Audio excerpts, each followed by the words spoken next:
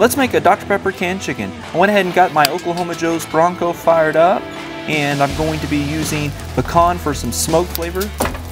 All right, so the first thing that I did was I put this chicken in the fridge overnight. That way the skin can dry out, and that'll help with having a nice, good bite-through skin. The next thing you want to do is go ahead and grab your Meat Church Holy Voodoo and get this thing seasoned up.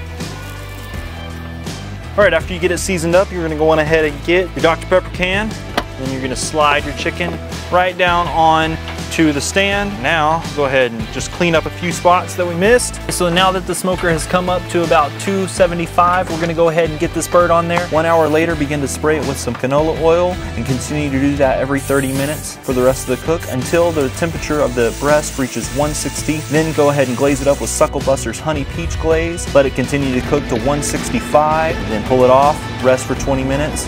Get you a bite of that crazy good barbecue.